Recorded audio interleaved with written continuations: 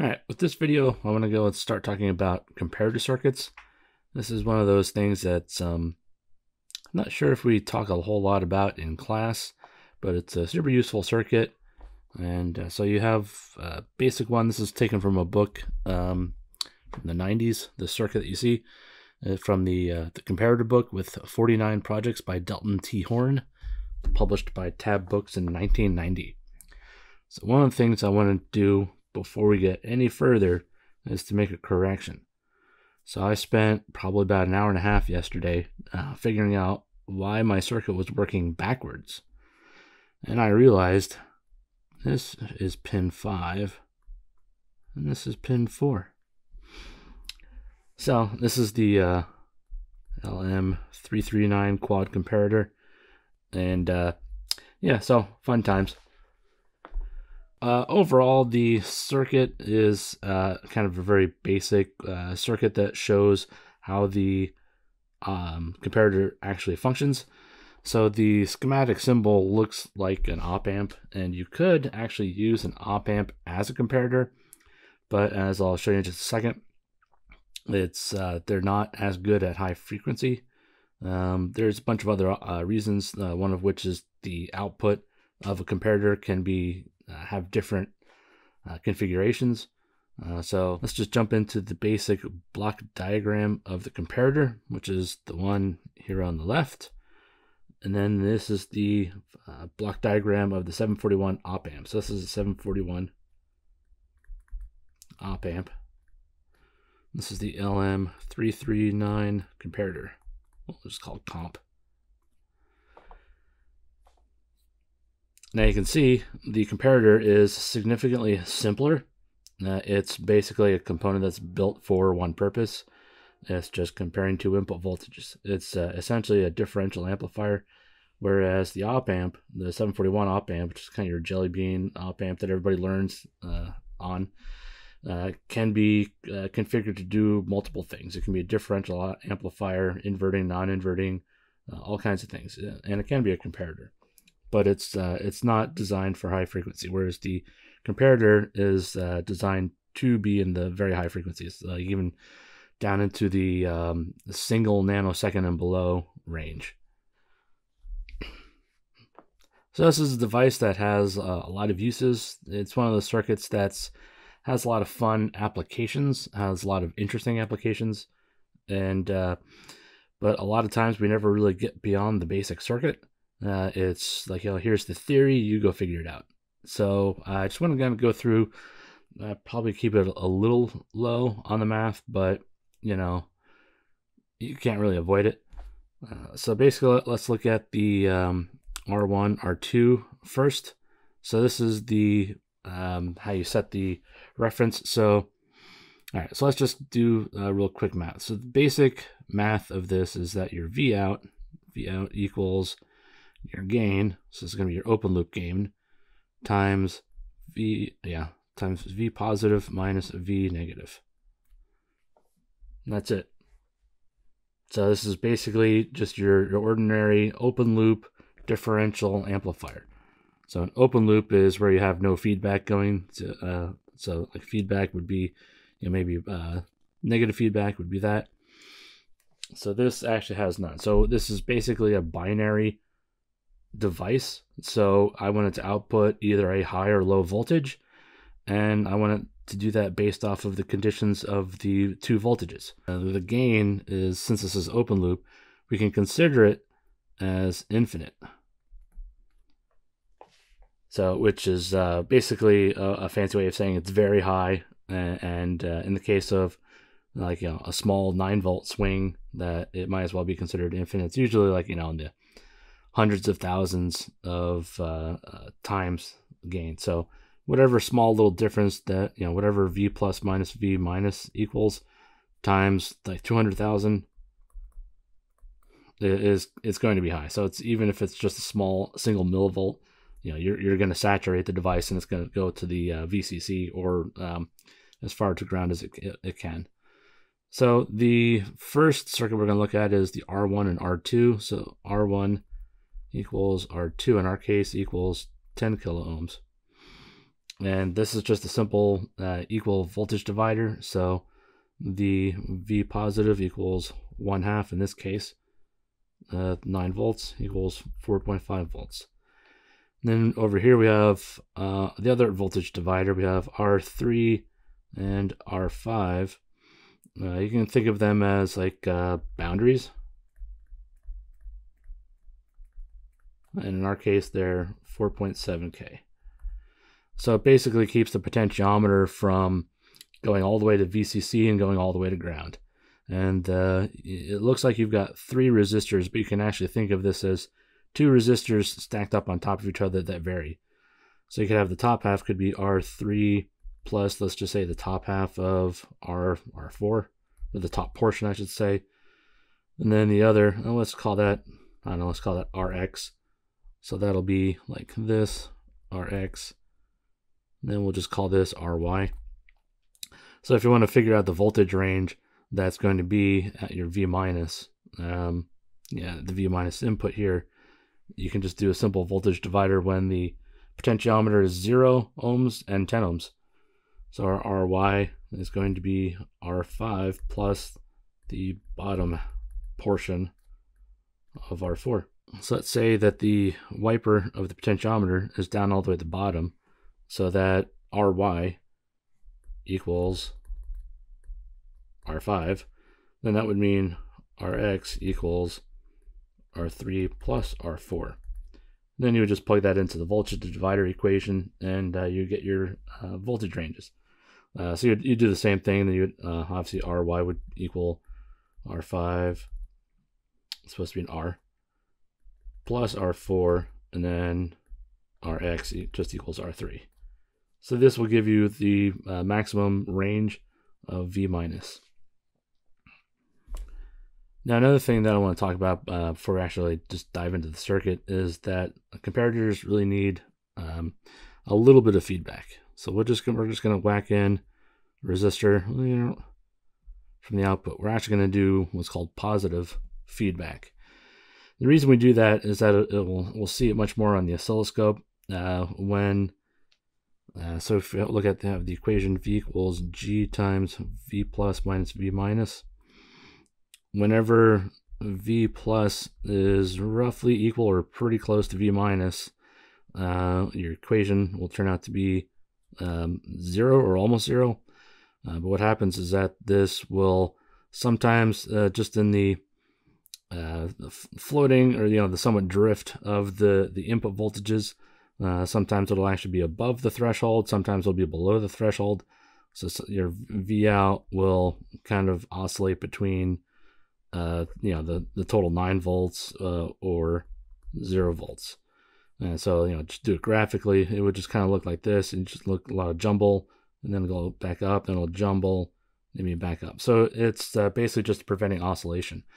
So whenever that this is that your input threshold of V minus rises above V plus, we want that first state of triggering to supply a little bit of voltage back into R2, and that will actually reset the voltage, the VREF voltage, for V plus ref voltage. Now, and that is kind of easy. It looks kind of complicated, but if we actually redraw, let's call this R6. So let's just redraw R1, just this resistor network.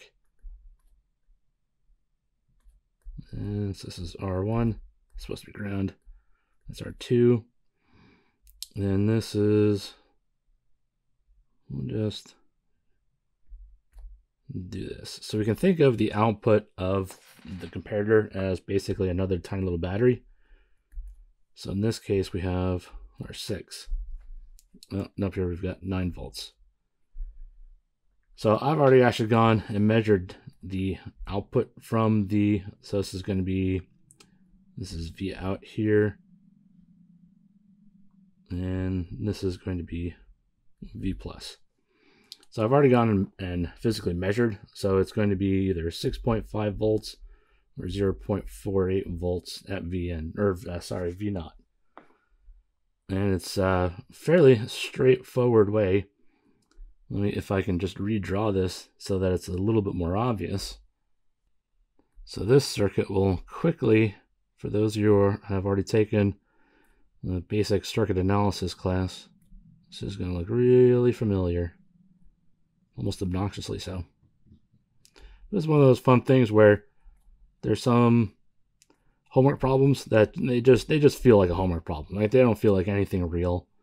It's just, you know, somebody made up a problem just to get you to go through the you know, I don't know, the rigors of electronics or whatever. So this actually is just a very simple. So look at the circuit again, and so we replace the V naught or the V out as a tiny little battery that goes between 6.5 and 0.48 volts. Then we can actually, so this is going to be 6.5 volts or 0.48 volts. So let's just call this, so we'll call this V plus, and I want to figure out what happens when my V out, I'll just call it V out there, is either 6.5 or 0.48. How does that affect the voltage divider of R1 and R2, or the V positive? So if I just cover up this, so if I just ignore everything to the right, this is just a regular voltage divider. You got 9 volts going through R1 and R2, and your V plus is 4.5 volts. But what I'm doing is applying some positive feedback. So the circuit, the 100K, and the output from the comparator actually will change the V plus. And so we can actually do this the smart way or the dumb way. So we could use mesh analysis, in which case we would actually go through, we would label this I1. And since I know this is 6.5 and this is going to be 4.5, I know the current's going to want to go this way. I can call that I2. There we have two unknowns, but we're really just solving for V plus. So we really just have one unknown. So we're going to use nodal analysis. I could go through the entire process of the mesh analysis, but it's obnoxious and it gets the pretty much the exact same values. So who cares? So we're going to do it the smart way. So we look at, so all we're looking at is the V plus. So on the left-hand side of that R1, I've got 9 volts minus V plus over 4.7. We're going to keep it at 4.7. My answer is going to be in milliamps. And so nodal, we're going to say the current's going this way, current's going that way, and the current's going that way. So let's see, I've also got, so I've got plus the current coming through the 100K is going to be 6.5 volts minus V plus over 100 equals V plus over 4.7. So in this case, this is R1, this is R2, and this is R6. So I'm going to do the real lazy way, and I'm going to type in my calculator, I'm going to type solve all this equation. So 9 minus, I'm just pretty looking 9. 9 minus, I'm just going to call it V over 4.7 plus 6.5 minus V over 100 equals V over 4.7, comma, solve for V. Let's get back an answer of, drum roll please, V plus equals 4.55 volts. Just not too bad. Measured, I got 4.6 volts. So that's not too far off. And so we would do this. So basically what happens is that if I didn't have the 100K, my V plus would be 4.5 volts.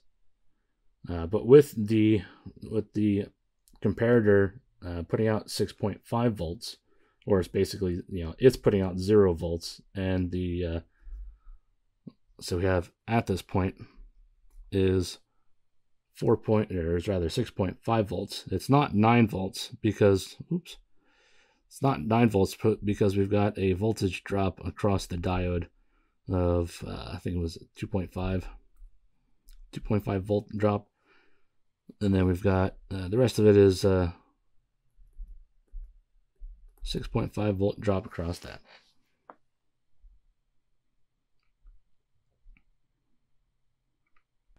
So what's going to happen whenever the comparator actually turns on, so whenever this equation, whenever V out equals the gain times V plus minus V minus,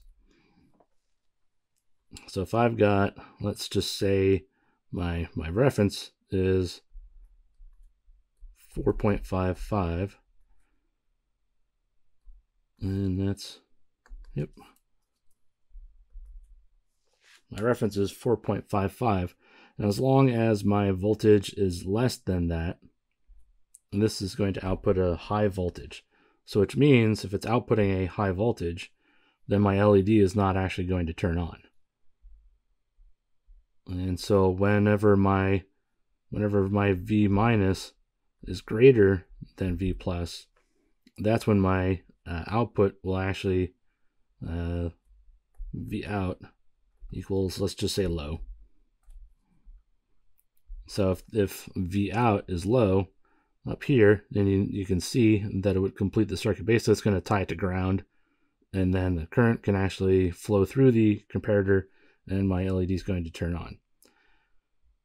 Now, what the positive feedback will do is that, so what will be measured at the V out will be 0.48 volts. And so what happens is that that voltage is actually used to change the reference voltage. So if I do this same equation, so I just, let's see. Yeah, so if I do 9 volts minus V positive over R1, which is 4.7, plus 6.5, I want 0.48 volts over 100, so 8 equals V positive over 4.7. So then I put that into my calculator. I get V plus equals, yeah, it's 4.4 volts measured equals 4.3 volts. So that's close enough. So basically what happens is that, as we'll see in the actual schematic, in the actual circuit, is that this helps from oscillating. So if you can imagine, if my voltage is really close, if my V plus is close to V minus, what's going to happen is that it'll be like up here, and then it'll want to switch, then it'll maybe settle, then it'll oscillate, then it'll go up like that, and then basically just oscillate rapidly. And so what happens is that this, if we put the positive feedback, so if this is my, so the positive feedback will basically eliminate that oscillation, and will just give me either a solid high or a solid low. All right, so this is the actual circuit built. I've got a whole lot of test equipment hooked up to it, so it's actually a little bit to work through. So this is just the R3. I think this is R3, this is R4, this one's R5, and here you can actually see this one is R6, and one of these two is R, I think this is R1, this is R2, I believe. And so here's the output pin, and going to the LED, going through whatever number of resistor that was, R5 maybe. And so this is actually going through a current meter. All right, so let's take a look at the schematic in action. All right, I've got the circuit built, and I've got, well, a large amount of test equipment hooked up to it. I want to show a bunch of things simultaneously. So I've got the X-Tech multimeter is measuring the current through the load, which is just a resistor and an LED. I've got the EEV blog meter, that's actually measuring the reference voltage. And then I've got the Fluke measuring the input voltage. Over here, I have the Keysight multimeter measuring the output voltage at the comparator. So you can see I've got, so if you follow the equation, V out equals V reference minus V in times the gain. So our output voltage, so this is actually less than the VCC, which is, you can see the Rigel, it's 9 volts because of the LED. The LED has about a 2.4 volt drop across it. So you have to keep that in mind when you're looking at the voltage. So if I actually took the LED out of the circuit and just had the resistor, this would show essentially the 9.01 volts. So I am going to rotate the potentiometer. So we'll actually watch this change. You'll see this rise if I turn it in the right direction. And once it crosses the threshold, once it actually becomes larger than that, it should turn the LED on.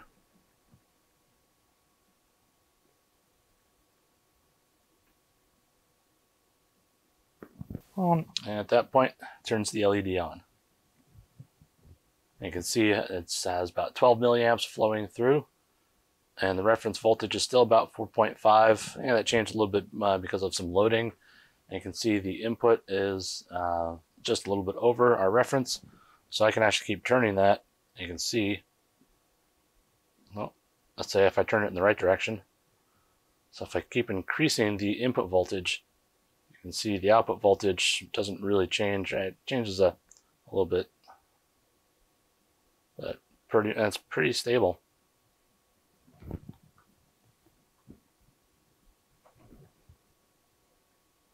Again, if I drop it back,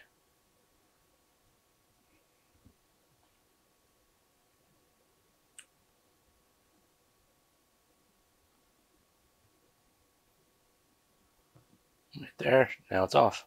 See, there's a problem, however. Let's see if I can get this right at the switching point.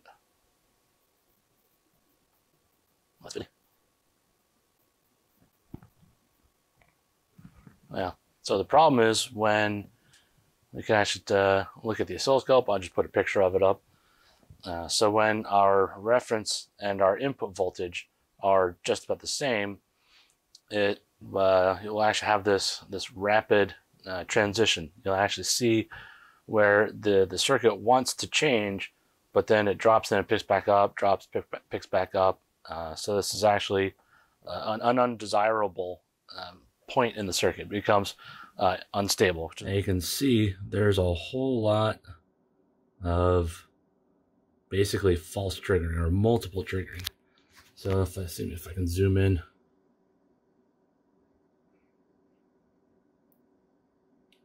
So you can see in just one of those pulses, there's multiple false triggering. Now here you can see the LED flickering because it's not fully on, it's not fully off, it's somewhere in between. It's actually in state of oscillation. So this is the undesirable state, especially for the comparator, which is a binary device. We want it to be fully on or fully off. So the oscillation is not desirable. So one of the ways to take care of that is to actually add in a little bit of positive feedback. So I'm going to start by putting in a small little 100K resistor. So I'm going to put that in between the middle of the voltage divider that creates our reference. And I'm going to put that to the output of the comparator. See, now I'm violating my rule of don't work on a circuit while it's operating or while it's powered. But I did it successfully. So the result is that some of the output voltage is actually brought back to the reference voltage, and it actually will change. So it cleans up a little bit actually cleans up quite nicely. I'll include the picture in of the oscilloscope as well, and you can see that it raised the temperature. It raised the reference point. So if I continue to rotate it, let's see if I can do it in the right direction this time. So if I raise that up, so watch what will happen with the reference when I get that close to the 4.599. Well, see, now I made one transition, so I raised the input voltage above the previous set point, and now that I'm taking some of the voltage back and feeding it into the reference, and that is actually dropping it back, dropping the set point. So in order for this to turn off, I actually have to change the input voltage to below this for it to turn back off. And then you'll see what happens when that happens. If I can turn it in the right direction. So as they get to just about equal,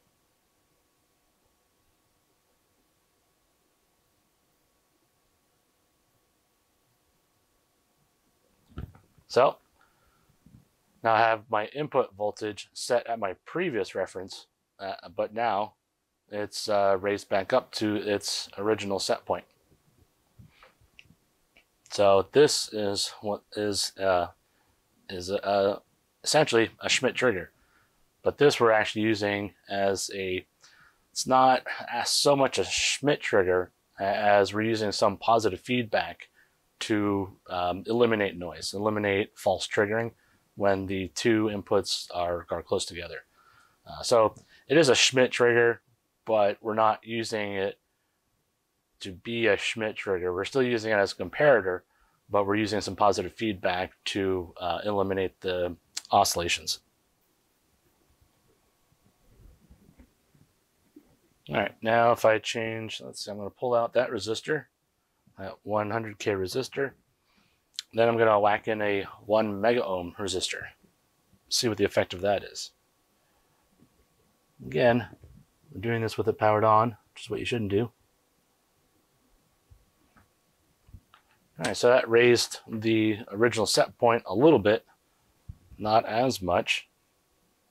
And so if I increase the input voltage, oh, did that a little too fast. So if I increase it up to 4.51, well, and there we go. So the same principle, so 4.5, but now my new reference voltage is not as it's not as dramatic. It's not as much of a difference. So again, I have to actually reset the input voltage to below my new set point, and then it turns off. So it all has to do with how much of a difference do you need. All right, this is the end of the first video. I'm going to continue this series on comparators, hopefully do some interesting circuits. I hope you join me for the next ones.